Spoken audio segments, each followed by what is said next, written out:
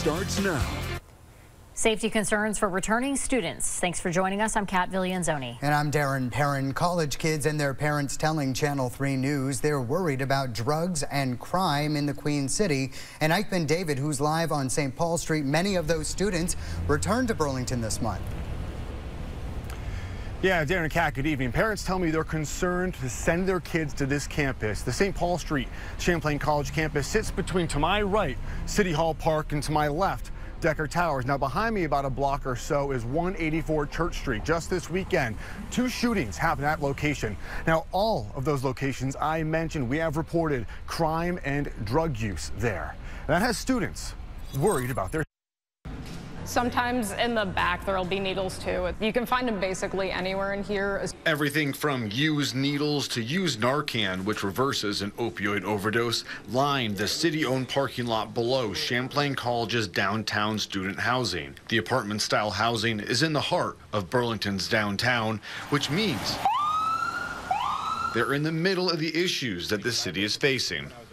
It's not the best. Definitely once it gets past about like 8 p.m., I get a little bit iffy.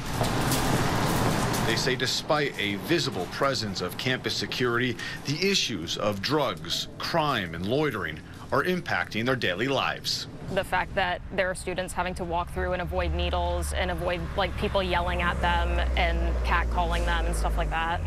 It's just not great, not a fun experience. It's honestly usually this one.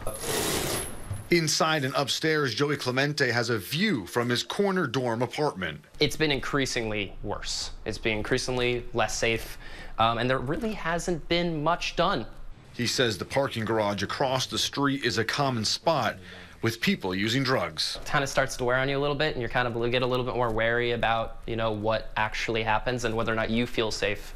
On Wednesday, contractors were working in that garage. People are down here. They're doing whatever they do.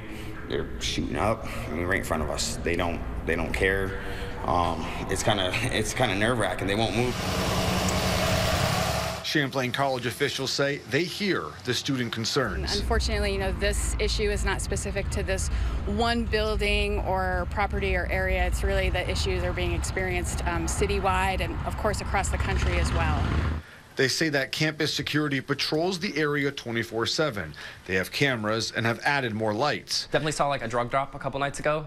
As for the issue of parents and students worried about safety, the college says it's a larger issue they're collaborating with the neighborhood to work on. If parents are saying they're concerned to send their kids here, what's the message from the school? Well, it's really, I hope, a message to the city of Burlington, and that everyone is paying attention, and I think everyone is working hard to put initiatives and resources in place to help curb behaviors. Students say they just want to feel safe. Especially when we're paying a lot of money to be here and can't even really be safe in the area around it. It's kind of hard. Champlain College tells me they're looking to add more safety measures like motion sensor lights and barricades. Live in Burlington, Eichmann David, Channel 3 News.